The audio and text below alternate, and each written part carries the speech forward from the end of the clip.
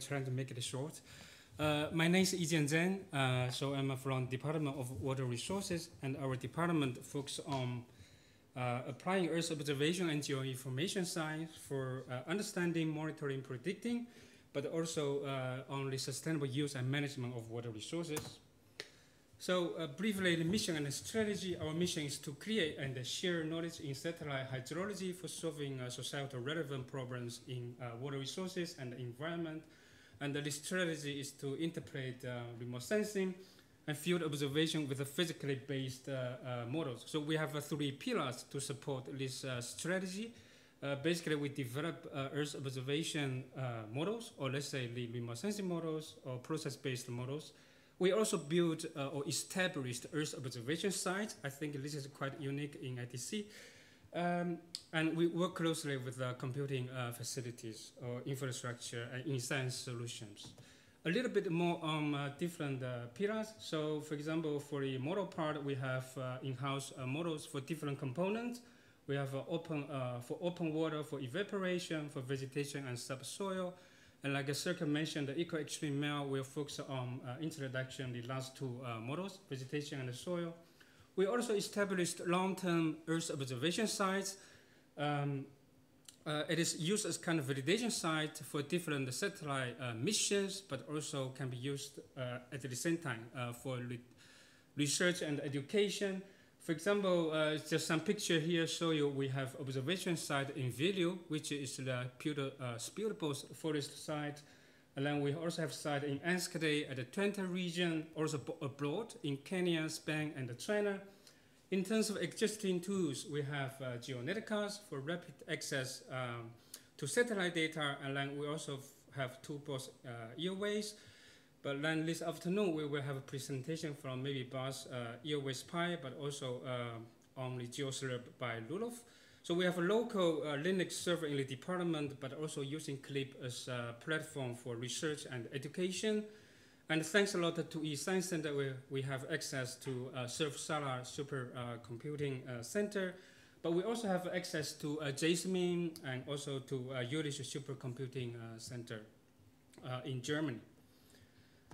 Okay, then in coming slides, I will briefly introducing this EcoExtreML project, which is an eScience project. It is about understanding the drought response of ecosystem functioning under extreme climate with physics-aware machine learning. So this is a kind of a cross-departmental collaboration, but also across disciplines. I would like to acknowledge groups of people, but for the sake of time, I will just do it briefly. So we have an ITC team focused on understanding process and machine learning. So Raoul is also here, and also together with Michael Young, we will focus on machine learning part. And then from Water Resources Department, we focus on process part.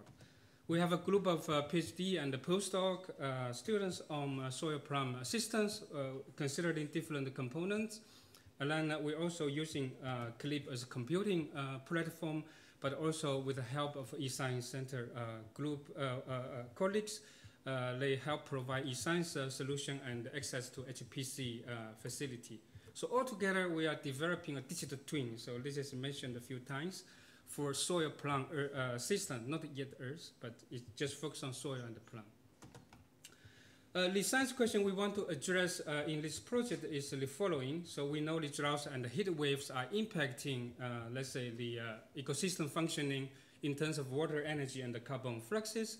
And we try to understand this drought response in terms of plant hydraulics and also the photosynthetic activities, which is very important. And that's also, I mean, photosynthesis is the fundamental process. Basically, we are standing our foot on the ground.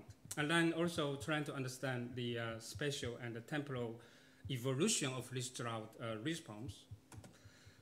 There are threefold in terms of research objectives. So the first one, we will couple two models, one soil and one vegetation. I just want to mention that some of these slides are coming from Sala, so thanks a lot for that. So coupling the models for the digital twin of soil plum system, and then we're also trying to using physical machine learning techniques, or let's say algorithms, to approximate the original model, because the process model can take a long time to run. At the same time, we're also considering the data assimilation technique to incorporate Earth observation data for monitoring the drought response of ecosystem. A little bit on a process level, so in terms of understanding the drought response of ecosystem, we basically want to understand how the water transport from the soil to the root, stem, and the leaf, and then escape from the stomata. And then we also want to understand how this water transport process will impact the photosynthetic activities. So as I said, we need two models basically, one for vegetation, one for soil. For vegetation, we are using scope model. Most of you may be aware of this model. So it's about the forward simulation of fluorescence and the reflectance as sensed by the satellite, but at the same time also photosynthetic activities and also energy balance at the leaf level, but also canopy level, and then also radiative transfer process. For the soil part, we are using STEMUS model, and then we can simulate dynamic root growth, and then providing soil moisture, soil temperature, you can use to calculate root water uptake, but also to calculate the hydraulic resistance skins across the soil plumb system. So these two models actually developed since 2009 separately. So it is around, well, if you add them together, it's more than 20 years knowledge accumulated here. However, maybe some of you already mentioned that, I mean, this is really science oriented. So for example, particularly for STEMUS model, it is not sustainable at all. So we really rely on eScience Center's help to make it sustainable. Just briefly indicating the power of this eScience project. So when we first couple STEMUS scope, we need 1.5 wartime hour for 1 month simulation period. And then because we are part of this GWEX Plumber 2 project, like service model benchmarking evaluation project, we need to run 170 fluorescence sites, which is in total 1,532 site years. And then you need already, I mean, using original version, you need more than 3 years to finish the computation, which is already longer than the EcoExtreML project duration itself. And then if you want to run it globally at 1 kilometer, it is even more ridiculous. It's more than 300,000 years. But now, I mean, with the help of EcoExtreML project with the eScience Center colleagues, we are able to run this STEMUS scope for 170 sites in 5 days. So this is already 230 times faster. So like I mentioned, we really rely on eScience solutions and also HPC infrastructure you have. Basically, briefly, for perspective, I think some of you already mentioned, and also after coffee break, a lot will be presented in terms of this for perspective. So the best practice in software development, we are currently continuously working on documentation and make the core code, let's say open source. Currently it's MATLAB, but we also have Octave version now. And then following the FAIR principle, and then trying to facilitate the automatic testing, and also this review process. So when you have individual development of different branches, we also have a review process to make it merge with the main branch. In terms of efficient computing, you already see the power. So we are continually optimizing the code. Still, perhaps the process-based model, even you optimize it, is still not suitable for running at a global scale. So we also building an emulator and machine learning techniques will kick in here. And then because we want to run it at a global scale, you also need very efficient data handling. So there are some data processing utility has been developed, but also the data assimilation techniques as mentioned. So a little bit brief highlight, or let's say in terms of the current progress. So the runtime has been reduced as you see, and the STEMUS scope has been run parallelly on a Surf supercomputer. The reusability of the codes has been improved, and then the data pre-processing utility has been developed in Python, and users can run the model in Jupyter Notebook. We're continuously developing documentation and also guides. So this again from Salah slides. You may notice it from eScience Center colleagues. And then we're also following the best practice as mentioned before. One very a good point here is there are some regular workshops organized for PhD students and postdoc. So for them to be familiar with the best practice and also to be familiar with the collaborative workflow. Just a screenshot to show you that currently the STEM scope has been undergoing very active development. This is currently more than 36 issues there, but also you already have more than 56 pull requests has been pushed. Example notebook on STEM scope model, so you can run it 3 options. One is using executable file using MATLAB source code and also Octave.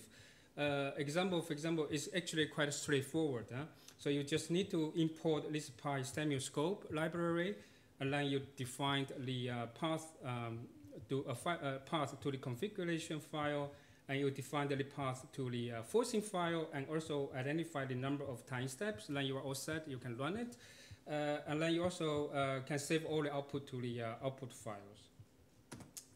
We are also working towards this web-based global EcoExtreML platform, so it's very straightforward as well. So all the model inputs will be wrapped up in data pre-processing utility.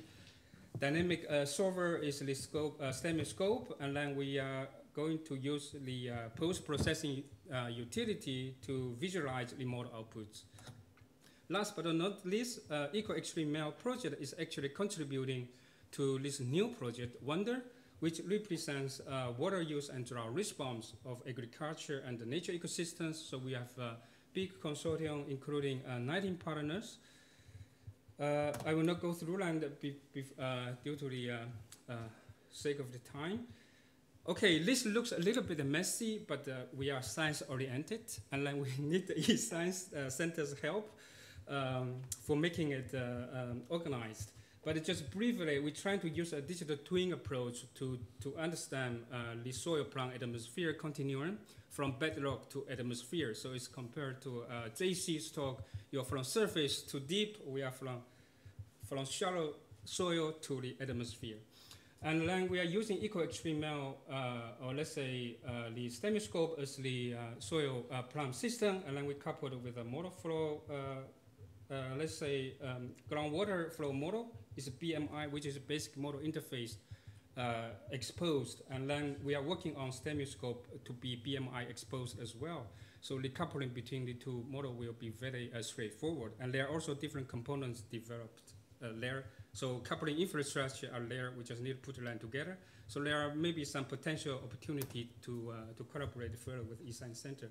So I would like to borrow this figure to conclude my talk. As you see from my previous slide, eScience Center is really empowering the academic research with pioneering software, which are developed and maintained by research software engineers. So with that, thank you very much, and thanks for your attention.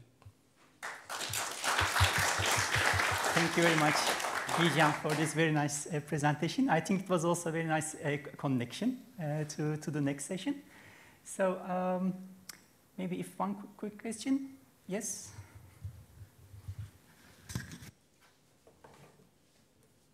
Yes, thank you very much for the overview. You mentioned that you've also spent some attention on all the software engineering best practices and that workshops were organized and so on.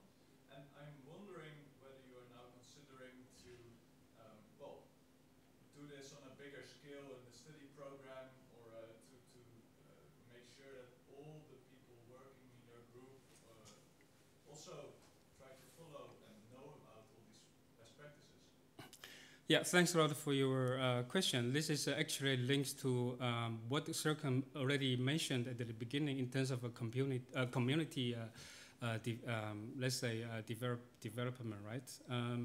Or community learning. But currently what we are doing, particularly with Sarah and colleagues, we are trying, because we are really, for example, a group of PhD students and postdoc, they are working on process level. So they trying to crunch the science parts.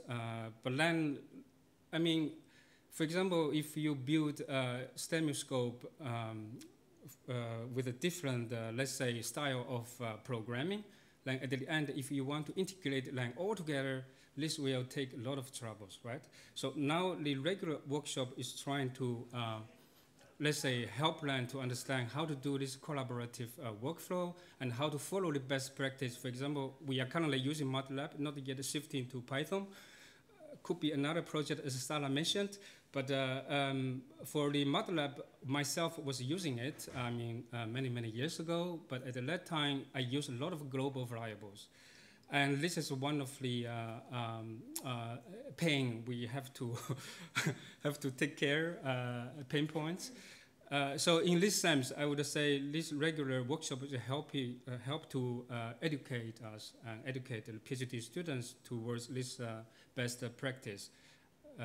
Yeah, I hope we can talk more on how this will impact our progress. Yes, actually, we had the coffee break for that purpose. So, and I suggest we go for the coffee break because we are a little bit late now in the program. Thank you very much for the question. Thank you very much for the presentation.